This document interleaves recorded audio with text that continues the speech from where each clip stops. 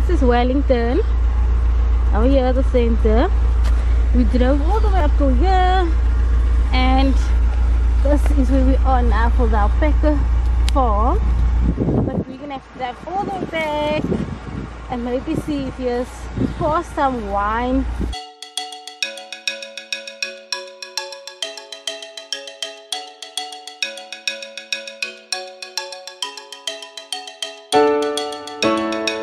Welcome to Wellington! We are in Wellington this weekend, and it's one of the most popular wine regions in the Western Cape. We're really hoping that we do not get drunk on this trip here, but we've got so many things planned for this weekend. Not only wine tasting, but different sort of things and activities we can do here. And obviously the first stop we're going to do is visit the Wellington Museum, because let's get real, we kind of need to understand how Wellington, who started Wellington, and maybe there was a name before this.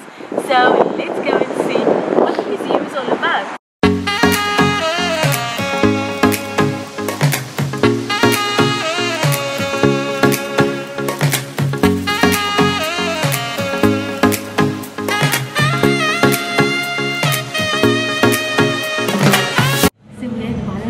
Restaurants at Wellington, which is Pizza Vista, because we've eaten at the grill last year, and what better way to have pizza on a cold winter's day.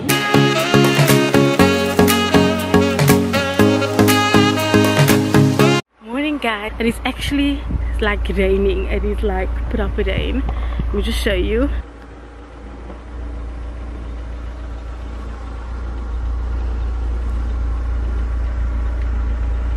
We were meant to mud go that way, but it is super muddy. We wanted to see the alpacas, but to be real, our car is not gonna make it through here. I mean, just look at what I'm standing in, like drenched in mud.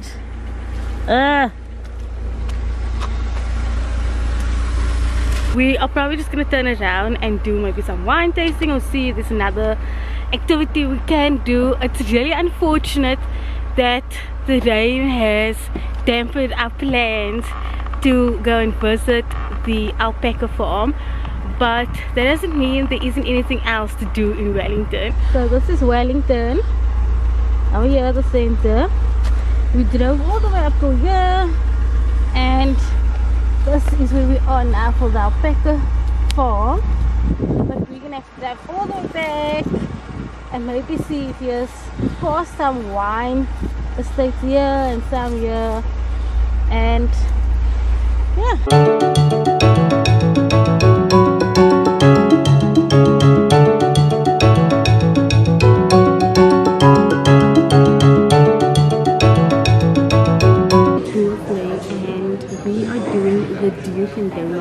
Feeding, which is 60 rand. There's this variety of different donuts, and it's got the Shannon, the white pinotage, the brie pinotage, and the cab salad. So I'm gonna try this out, and I'm really excited because Wellington is known for their wine.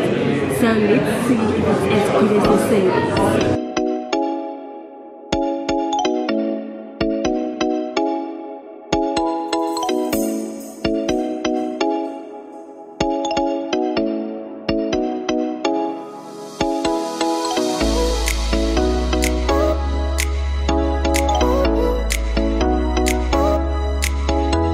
Lunchtime, and of course we're at the perfect place, which is called Perfect Place in Church Street. It's opposite the Wellington Museum, so it really is a one-stop in Church Street alone. We're sitting outside, even though it is moody and cloudy and cold, but it's really cozy and rustic. They've got blankets, and we've got our coffee going. I've got a vanilla latte, Courtney's got a cappuccino, getting toasted sandwiches, and we're just admiring the cars going by.